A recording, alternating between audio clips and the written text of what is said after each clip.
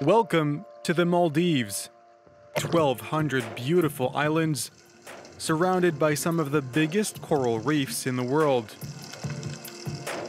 Stretched over 2,000 kilometers, they're home to countless marine species. But the islands are also in danger.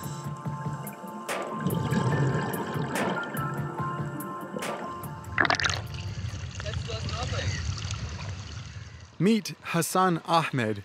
This diving fan and native of the Maldives has seen more than half of the coral surrounding his island die in recent years. You can identify your coral when it's dead.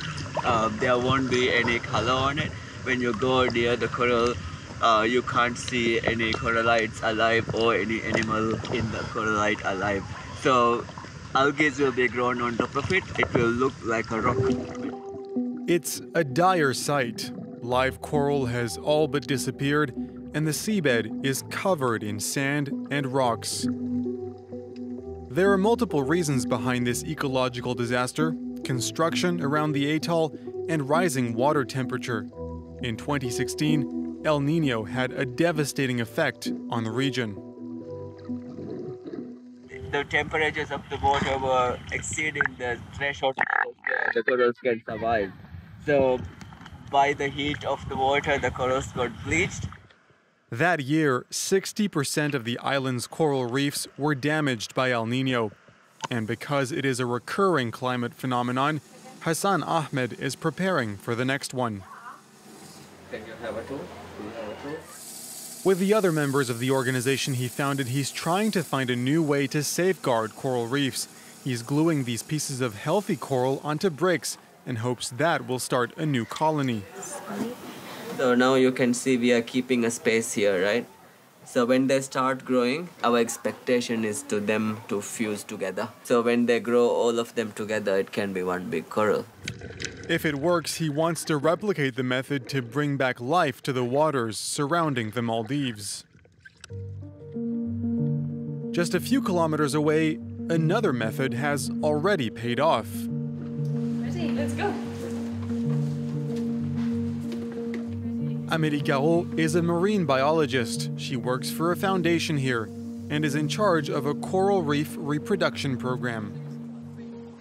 For a marine biologist, the Maldives is one of the best countries in the world. It's a unique country with unique marine life. Last year, she installed 200 metal structures that had different coral species attached to them. Since then, they've grown and blossomed, attracting new marine life. All of the coral we planted is doing really well. We can tell that they've grown and that fish are coming to the area. It's had a really positive impact. The Maldives have about 250 different types of coral species.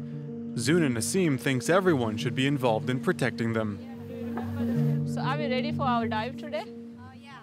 She was the first woman in the Maldives to get a diving certificate.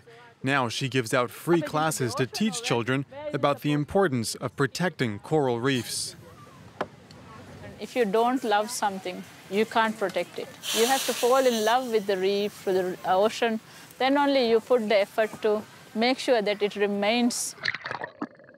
She takes the children to an area where the reef has been damaged, so they too can be witnesses to the ongoing disaster. The fish are losing their homes. The less fish there is, the less beautiful the ocean will be. And that's why I feel it's very sad that we're losing corals. The environmental aspect is only one side of the crisis. Preserving coral reefs is key to the Maldives' survival. With 80% of the archipelago less than 1 meter above sea level, reefs play a vital role in protecting it from rising waters.